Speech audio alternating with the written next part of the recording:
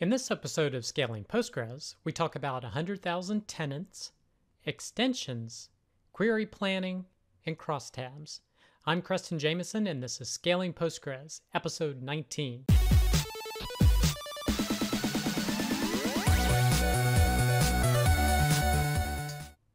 All right, our first article is called Options for Scaling from 1 to 100,000 Tenants.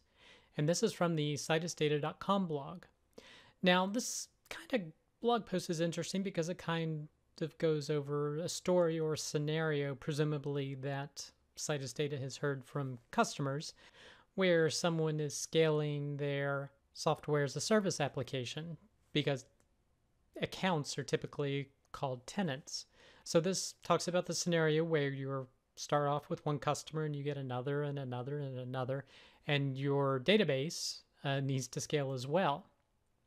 And some of the questions they propose that you may be thinking about, should we move off of the cloud and back to an on-premise solution, potentially a proprietary database appliance? Because you're looking at 480 gigabytes of a memory instance on AWS, or you're looking at other cloud providers to see what can give you either a better deal or perhaps they offer a larger memory size. And then they talk about, do you want to consider manually sharding at the application layer to be able to send queries to different database instances and all the issues that can potentially come from that and how difficult it can be to do? Or do you want to migrate from a relational database to a NoSQL database because presumably those scale better? But of course, they have a lot of downsides. And of course, their ultimate solution is adopt a solution that takes care of sharding for you at the database layer. And that's pretty much what Citus does. It does sharding of your PostgreSQL instances.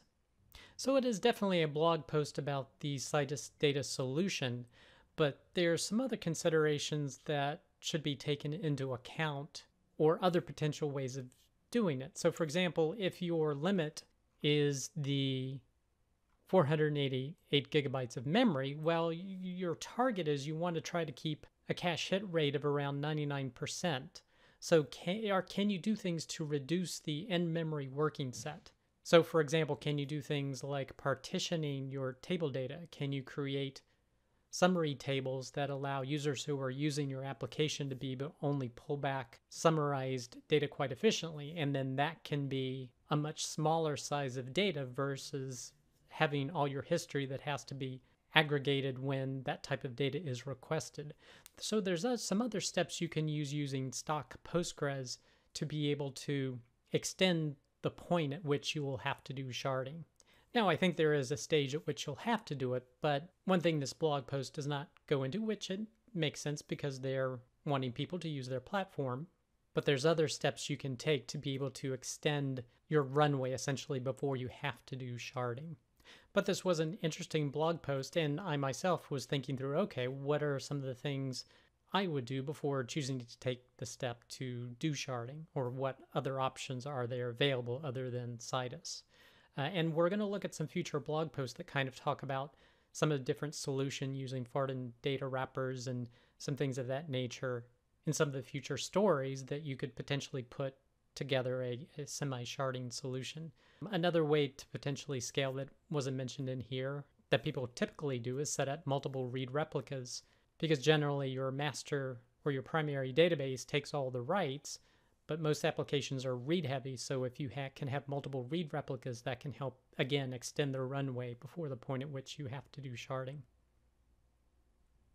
The next post is actually a YouTube video. Again, this is from Citus Data, and it's from Ozgun Erdogan. And the title is SQL Scaling and What's Unique About PostgreSQL.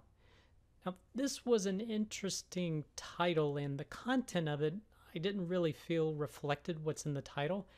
Essentially, the content from my perspective is that he was talking about primarily Postgres' support for extensions and how that really empowers Postgres to fill a lot of use cases. And they have firsthand experience with this because I believe initially Citus, their sharding solution, was a fork of Postgres, but then they re-engineered it to be a extension of Postgres.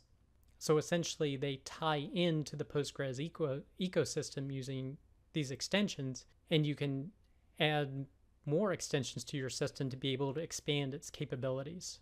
So it's a very interesting presentation, and I definitely suggest you learning about extensions, because if you like Postgres and you have a particular need that you need it to fill, but it's not quite there yet, perhaps you could develop an extension to fill that need yourself. Now, some of the other areas that it talked about in additions to extensions is they talked about the concept of relational databases can't do this. And they talk about process semi-structured data. And of course, the answer to that is their support for XML data types, JSON data types, and particularly JSON-B data types, the binary storage format for JSON. The one, number 2, run geospatial workloads. Well, there's PostGIS, which itself is an extension, and it adds all these functions and capabilities to be able to do geospatial analysis. Then they're talking about non-relational data storage, and a lot of this can be handled by extensions or foreign data wrappers. For example, they mentioned, I believe, a foreign data wrapper they worked on that does support for column storage. But you can also, I believe he said that there are over 100 foreign data wrappers. So you could do access to S3, you can interact with Oracle, you can interact with MongoDB, DynamoDB. Basically, you can interact with all these other databases using these foreign data wrappers, bringing data in or potentially pushing data down into those storage systems to be able to work with them. And there's a future blog post that talks a little about the foreign data wrappers and some considerations with regard to them coming up in a post or two. And then 4 talked about scale out for large data sets. So of course, they're emphasizing the Citus data solution for scaling out. But again, whenever I see this, you also have to think that it is on the horizon for core PostgreSQL to do sharding or scaling out. Again, utilizing the concept of foreign data wrappers and pushing out the computations down to like foreign PostgreSQL instances. But overall, this wasn't too long a YouTube video, so I definitely suggest you check it out.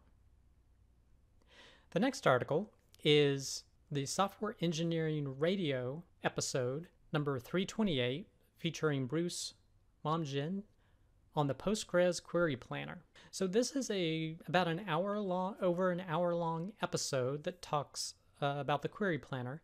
I would say about the first 18 minutes were pretty basic. So if you are more experienced with or at an intermediate or to advanced level, maybe you want to consider starting listening around the 18-minute mark. Or if you are more of a newbie, you could start from the beginning. But it talks about considerations of the Query Planner and how it works in the internals. So basically, talking about SQL is essentially a declarative language rather than an imperative language.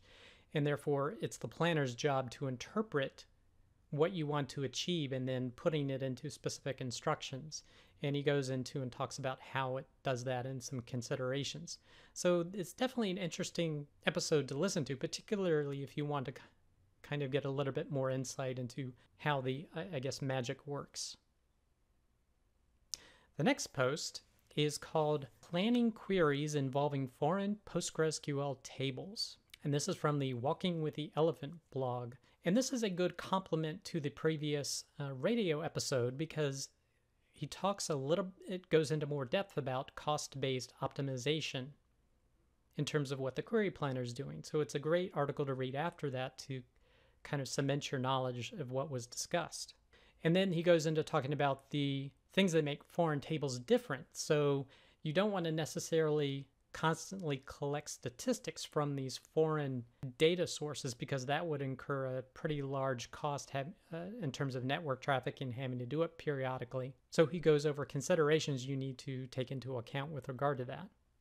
And then he also goes over a few settings. So there's use foreign estimate, use remote estimate, and just some considerations how you set these different parameters and the effect on Postgres' behavior. In terms of, at this stage of development, one scenario gives you a very small planning time, but the execution time is a little longer. But when user remote estimate is enabled, you actually get a much longer planning time, whereas your execution time is shorter. So there's not a ultimate solution to getting optimized. It's mostly a blog post talking about some considerations and things to think about, and potentially this resolution will be coming in a future Postgres version. But it's definitely a blog post talking about some of the existing issues or potentially gotchas you have to be aware of if you're going to be starting to use foreign data wrappers. But definitely an interesting blog post to check out. The next blog post is static and dynamic pivots.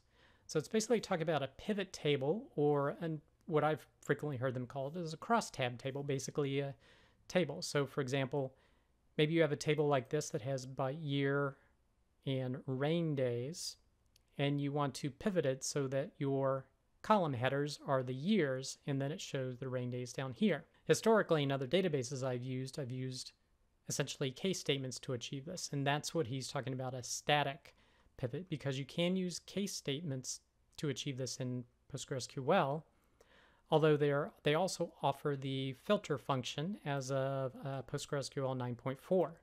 So you can use some type of aggregate like a sum or a count, and then use this filter command to develop a static pivot or a crosstab.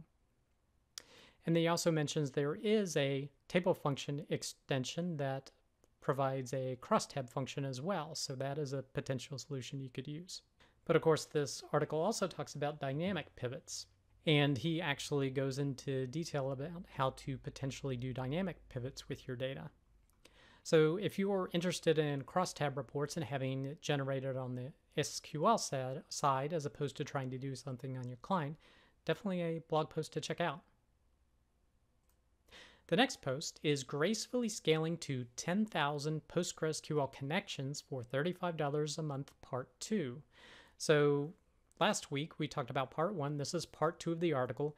Again, the article is essentially about PG Bouncer and using it. Again, doesn't really mention what the $35 a month is, but this second version actually goes more into the configuration of PG Bouncer in the main areas that you need to be concerned with. Generally, you want to set up your databases section so that you can funnel the connections to the correct PostgreSQL instance, suggesting enabling the transaction pool mode, and then configuring max client connections, max DB connections, and some additional parameters that you want to adjust. So it's a bit shorter than previous article, but they are saying there will be a Part 3 article coming up. But if you're in the process of configuring PG Bouncer, definitely an article to check out. The next article is Architecture and Tuning of Memory in PostgreSQL Databases. This goes over a little bit of memory architecture first, talking about how you essentially have your database cluster, and that has one common area of shared memory.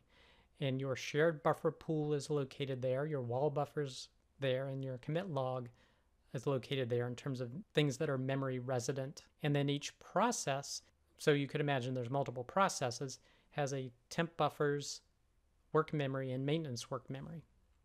So after describing each of these areas and their purpose, it then goes into, okay, how would you configure these? And gives you recommendations for shared buffers, which is generally 25% of the system memory, how to configure work memory appropriately, the maintenance work memory, effective cache size, and the temp buffers. So not only does it give you a little bit of insight to how memory is structured and works in PostgreSQL, but also gives you suggestions on how to configure those. The next post is Upgrade Your Partitioning from Inheritance to Declarative. And this is from the Walking with the Elephant blog. Now they're talking here, prior to PostgreSQL 10, the only way to do partition tables was through inheritance. So you had a parent table and you manually created the child tables and triggers to be able to direct data to the appropriate partition. However, in version 10, they introduced declarative partitioning. So like I've set up the partitioning through inheritance, and this blog post goes about how you would want to transition that to declarative partitioning, because it just makes the management easier and there's less that you would need to do. So this blog post talks about moving through it from taking a backup, starting the transactions, doing the things that you need to do to efficiently alter your partitioning scheme from an inheritance basis to a declarative basis. So it's definitely a great blog post to check out if you have partition tables and you want to make the transition or the switch. The next post is PostgreSQL Extended Statistics. So this is a new feature in Postgres 10. So most of the statistics by default are collected at the basis of individual columns. But you may have cases where there is dependencies between columns. For example, in the table that mentioned here, you have a day column, a quarter column, and a year column, where there are dependencies between each of these. So this basically talks about the new way to collect statistics across columns with extended statistics. So basically, you can use create statistics to create dependencies between particular columns.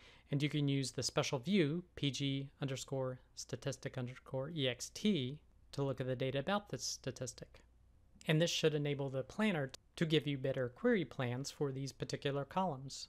So if you're wanting to use this new feature, definitely a blog post to check out. The last article is PostgreSQL Concurrency, data modification language.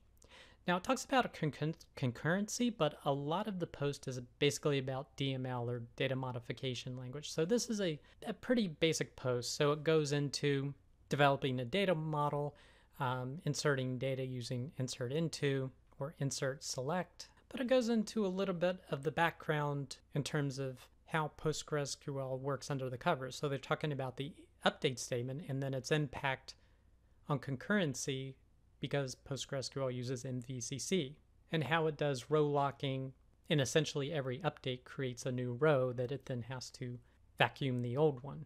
And then addressing the delete command and how that works. So this is definitely a more introductory type post, but if you're wanting to learn more about the data modification language and how it works with PostgreSQL, definitely a blog post to check out.